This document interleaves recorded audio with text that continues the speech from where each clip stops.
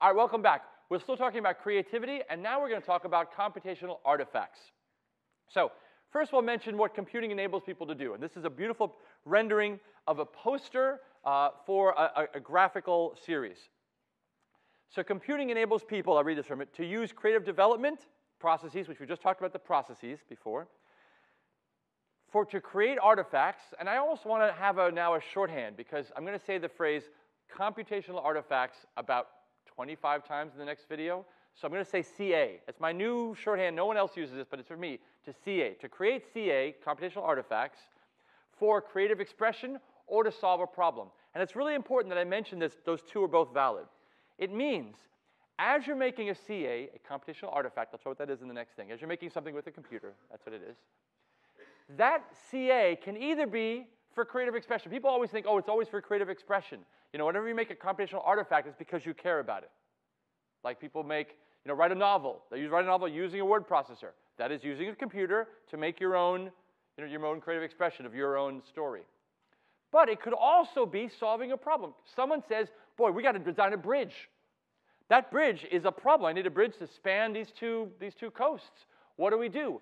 You can be using creativity in that total solve a problem model, right? The problem was given to you as needed to do, and you're using creativity in your engineering, in your software development, in all the processes you do, okay?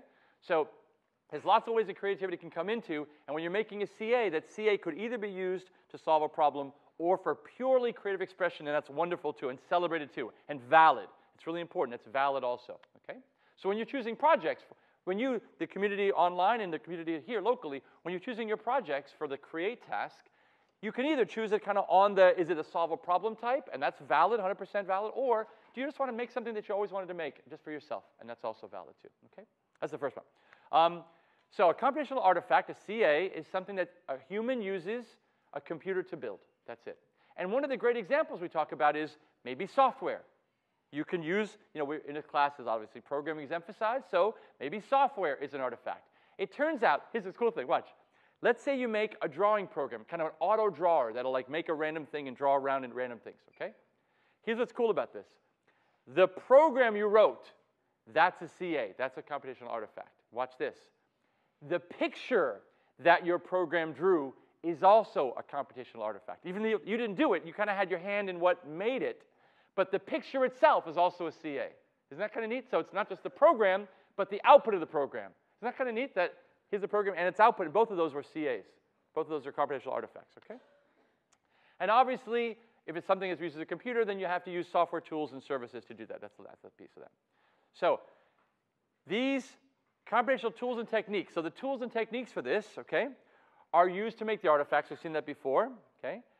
And they include, but not limited to, now let's think of the things that you use a computer to do, to make CAs. Well, how about a programming interface? So here's a picture of Snap, right there, a beautiful picture of Snap, and Snap's a beautiful, hopefully graphical and hopefully fun and friendly interface for using a computer to make a CA, in this case making programs, okay? That's easy. You can also, so it also says, a creatively developed CA has non-traditional techniques. We said that already before. That's a repeat here, okay? It reflects personal interests, so you're bringing your interests into the process, all that said before, okay? And here's the interesting thing. These techniques can enhance the process of finding a solution. So remember, you want to sometimes solve a problem. Computation can help you get to that solution. So, oh, I need to figure out exactly what the load is I can put on this bridge. Well, you can use non-computer techniques or computing techniques to find out what the maximum load that a bridge could handle. And obviously, you should probably know this. Again, a lot of this is very common sense. Computing can help with the process of finding the solution.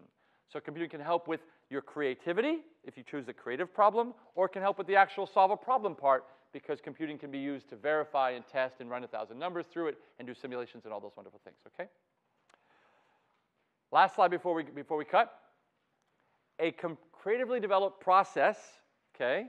A creative development process for creating CAs can be used, as I said, to solve problems when, here's when traditional techniques don't work. So a traditional technique might mean we tried something the same way and we're not getting any closer to the solution. Well, let's have a creative kind of response to that, to think about how to get out of the box. Out of the box thinking is kind of what that's saying to get to that solution. Okay?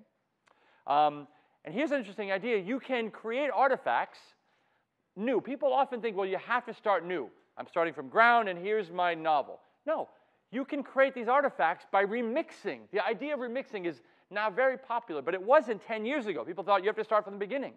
You didn't think you could kind of take code from here, take code from here, and put code together and make that as like this remix of code from here that does some powerful stuff. Or take a picture from here, picture from here, picture from here, and using digital techniques. People have done collages and cut things out of newspapers for years. But only recently has kind of, I mean, maybe 20 years, has photo editing software made it easy enough that I can just grab pictures around, and the web is now online. I can grab pictures and cut them together and paste them together to make a whole new thing that reflects my creative style. And here's a beautiful picture of a remix, okay, of digitally manipulated photos of the artist and the Mona Lisa together as like overlaid. Like, oh, isn't that cool? That kind of his face is kind of seen in her face if you compare them.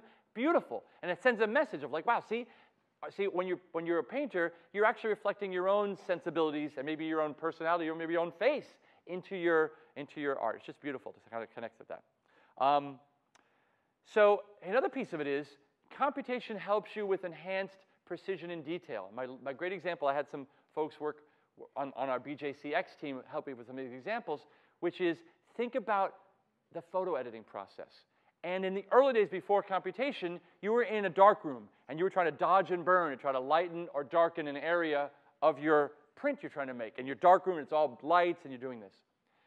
In Photoshop and in other photo editing software, you get incredible more detail. I can zoom, zoom, zoom, zoom, zoom all the way in and do things at a level of detail and precision I never could have in a dark room process.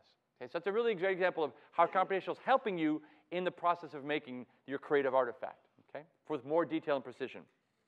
And finally, as I talked about before, the key thing in all this is creativity at the core of it. At the core of the whole thing is about your personal interest. It's your personal interest that has to be reflected in the artifact you're making, okay? We'll learn more about artifacts and their power and limitations and even how you make them in the next video.